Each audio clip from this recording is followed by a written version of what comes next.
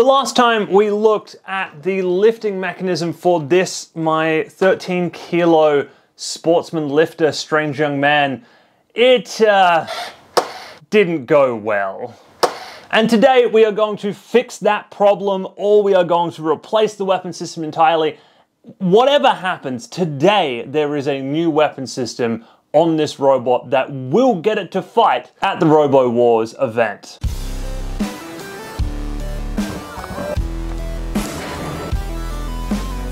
To start this video, we have to say a big thank you to James at Broken Link Robotics. I will leave a link to his channel down below. He has rush made me some brand new parts for the lifting mechanism here to replace the broken key pin, but also replace the stack up that I put on that key pin to help us try and get this lift mechanism working as it currently exists on the robot. So let's actually have a look at those parts. So as a refresher, here is what happened last time. The key pin absolutely sheared and destroyed itself inside our hub. This is a steel sprocket and a hardened steel hub in the middle that are welded together very sloppily.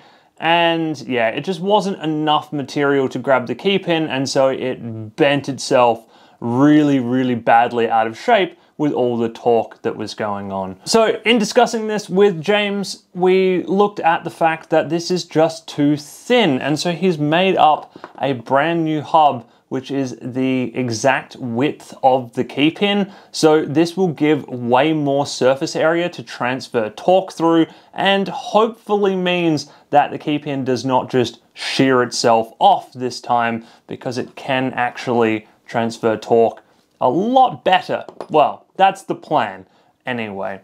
The other thing here is that I realized when you look at this key pin, it has smushed itself up into the hole that is made for it. There was a little bit of space at the top for the pin, and that seems to be more than enough for the pin to have like skipped itself out of its little groove that it's supposed to be in. This new hub that James has made has a little grub screw in it. This helps to retain the hub itself, but it will also help to actually force that key pin down and keep it into the motor shaft, which should mean that we don't do this again. Obviously, this is all welded together. I really did not feel like cutting all of this back out again and then grinding out all of these holes. That was going to take a ton of time and effort. So James also did up some new sprockets. These ones are in aluminium, but I could get some new ones laser cut if I need them later on.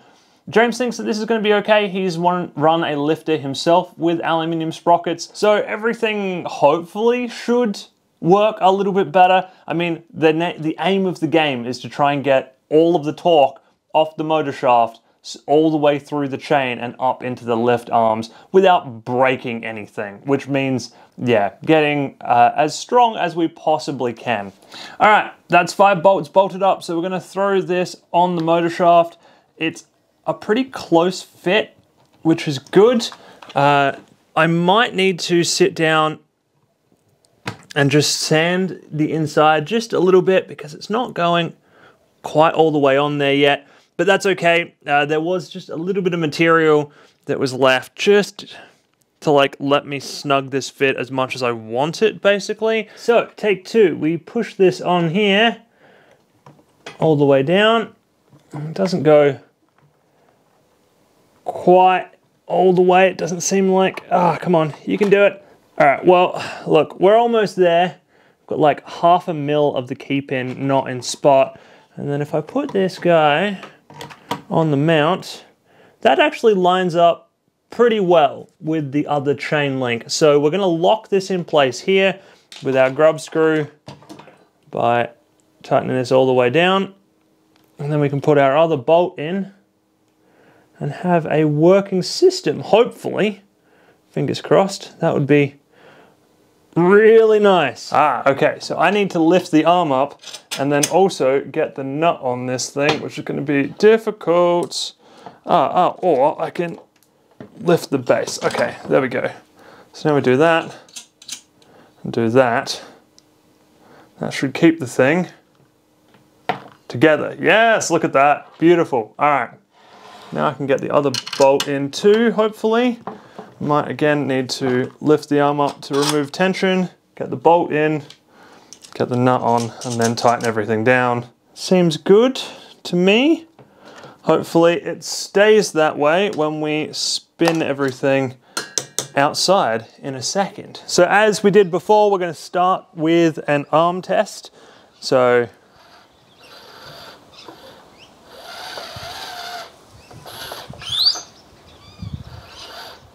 that is looking pretty good. So let's go put some weight on it. We'll go slower this time though. We're going to start with about 5 kilos and try from here.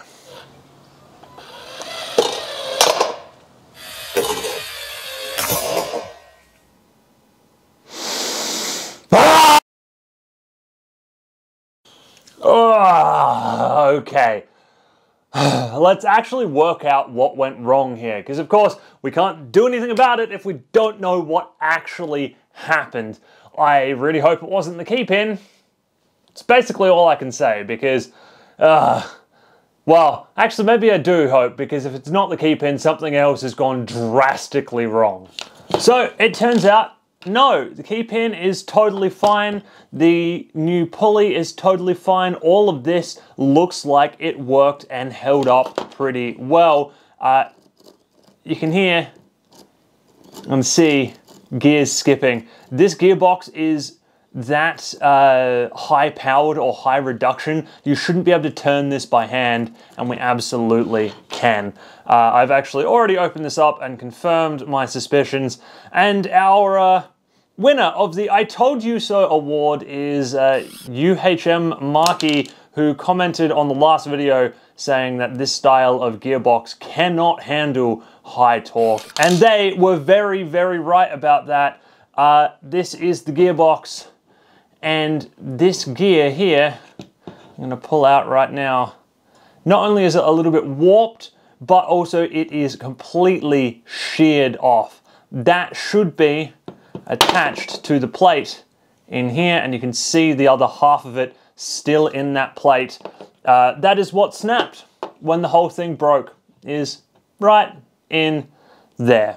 Ay, ay, ay. So we need a stronger gearbox. That is at least apparent at this point in time.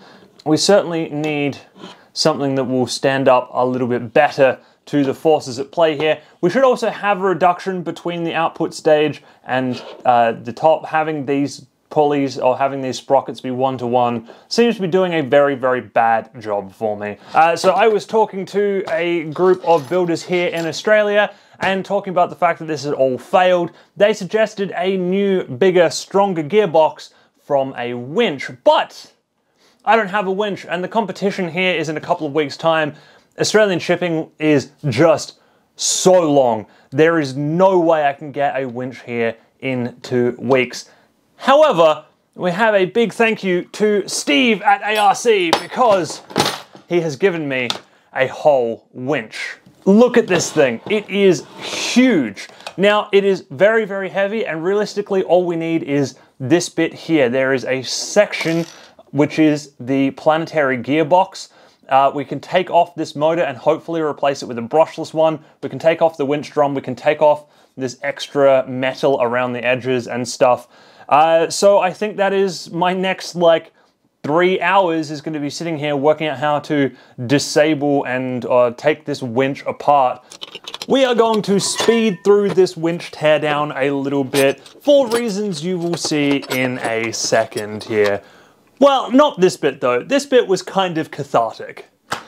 Well, this chassis continues to be a problem. So this is the gearbox off of a winch, or off of the winch that I was pulling apart. This is the stator out of that with the gear on it that I would need to put into here.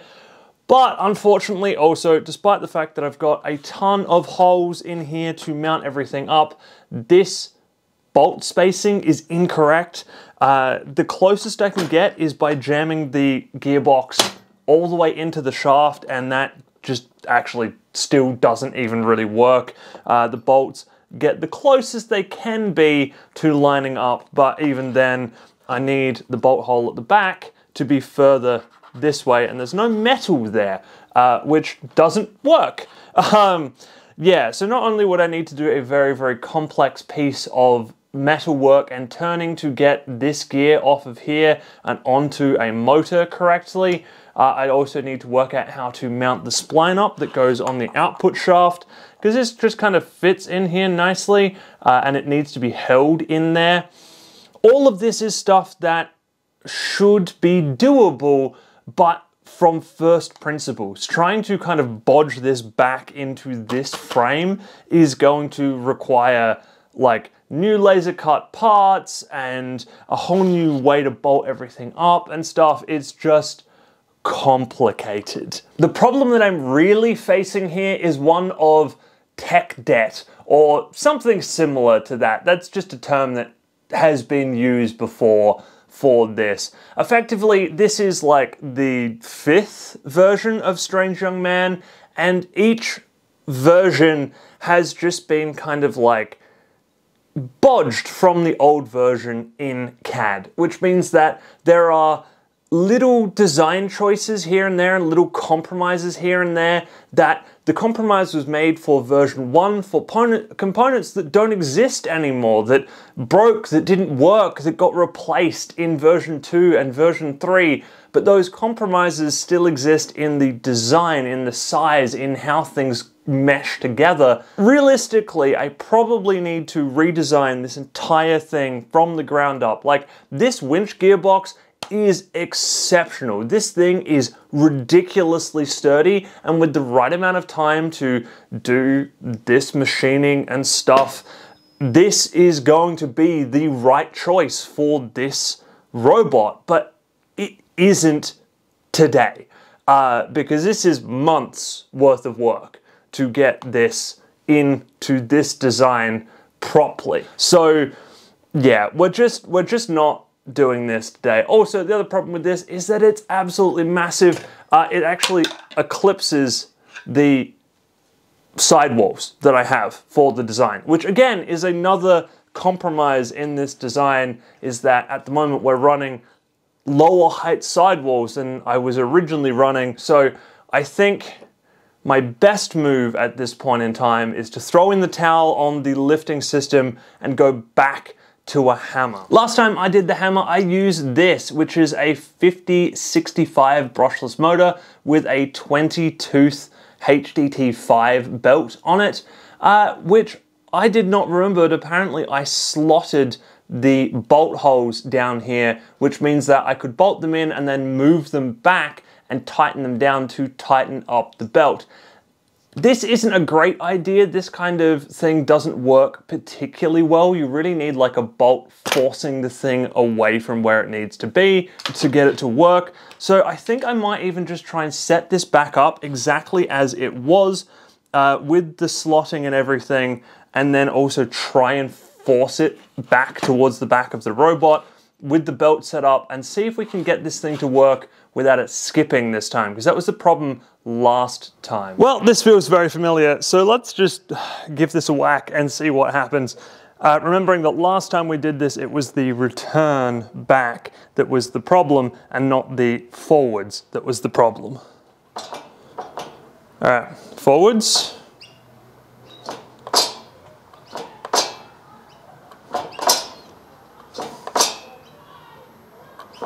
Okay, the belt is apparently too tight now because that doesn't even want to do that this time.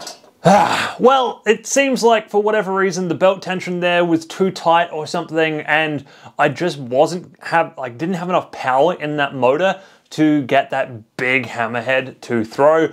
So in desperation, we're putting this on. This is an old system that I designed a little while ago. It's literally just a screwdriver in a piece of aluminium. This weighs nothing compared to all that steel and a hammerhead. Let's try it out. 3, 2, 1.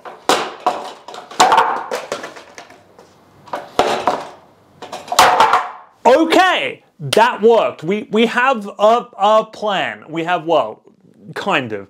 I'd really, really like to be swinging something a little more like substantial than that tiny little screwdriver, but look, a start is a start. So, I mean, thinking about it, I really think that all we need to get the hammer actually working again is a little bit more power, which probably actually in this case means a gearbox. So I have a gearbox that I bought as an experimental gearbox for the drive system for this robot, which we'll talk about at a later date. So how about we put all of that together and turn that into the weapon system here. That does mean pushing a brand new pinion gear onto our motor and then laying out a whole bunch of parts and assembling it together. The motor needs to be locked into the motor mounting plate, which is just a 3D print for now. Then the gearbox gets mounted onto the motor mounting plate as well.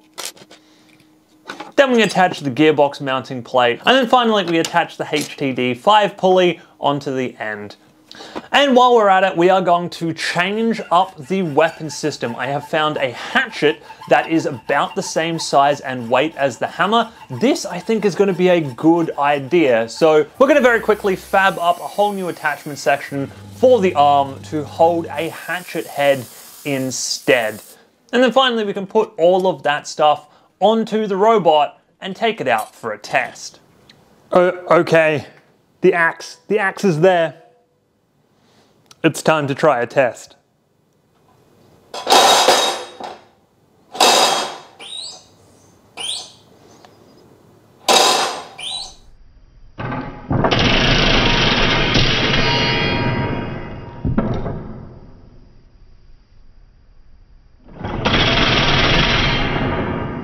Yes! All right, well, that is good. We have a weapon and it looks awesome. I mean, this is going to need some paint at some point, but at this point in time, getting something working is 100% my goal, and I will deal with the aesthetics later if I've got time before the competition. I am still, though, pretty happy with how this thing looks and behaves at this point in time. This is really, really good.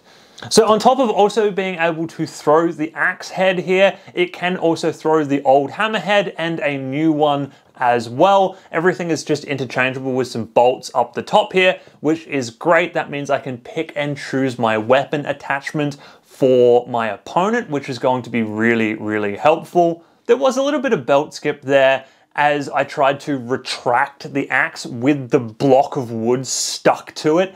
And that is a little bit of a problem because it means that this is right near the limit of what the actual belt system can hold tension-wise, or at least with the current tightness of the belt. I have a plan on how I'm going to tighten the belt up just that little bit more to give me a little bit more tension, and hopefully it will be able to self-righten things all on its own. But for now, I'm going to leave good enough as it is because I've got a lot more work left to do on this robot. A weapon system on a Hardox frame does not a robot make. So we've got much more to do here. This is going to be the end of this video though. I will have another video out about the drive system, and I might even do one about the painting as well. If not, then if I do manage to do some painting on this robot, you will see that in the fight report. Anyway, that is going to be it for this video. I hope you have enjoyed that one, and I will see you in the next video.